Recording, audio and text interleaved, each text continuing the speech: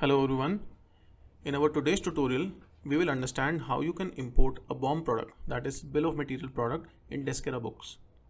In order to do that, let's go to products. We click on import. We select the BOM products, click on next and download the sample file. Let's open up the sample file.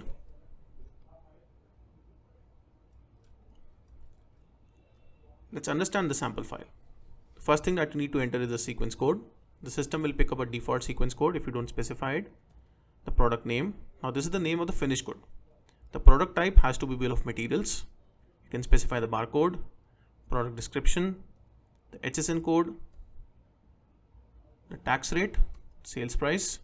You need to specify the various ledgers that will get hit. So purchase account, sales account, unit of measurement, ITC adjustment if it's applicable. If there's any opening quantity, the various inventory accounts, the manufacturing account. Now these accounts are created by default and you can pick up these default accounts. Else you can create your own ledgers under accounting, chart of accounts and tag them. The default warehouse, and finally the component details. Now the component details need to be entered from the next line.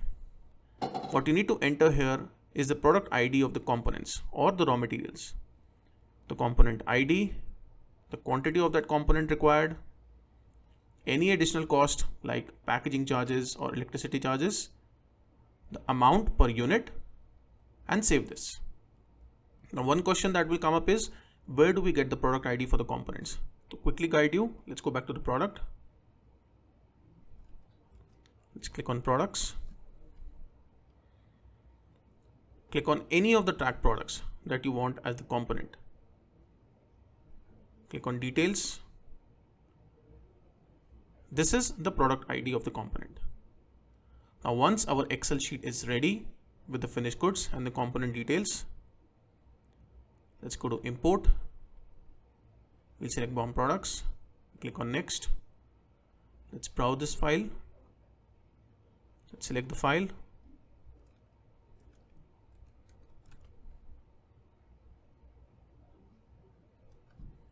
I have fetched the file. I'll click on next.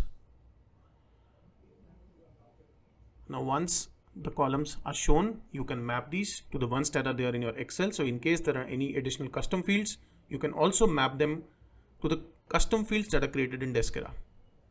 Once the mapping is done, you click on next.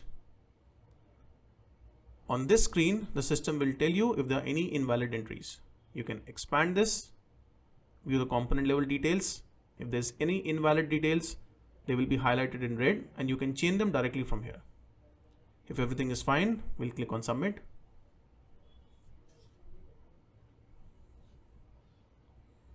The system will tell you whether the records were imported or not. You can notice the laptop configuration 1 product that we were trying to import has been created. Let's click on edit. The details have been filled. If I go to bill of materials, I will be able to see the components and the quantity that I specified.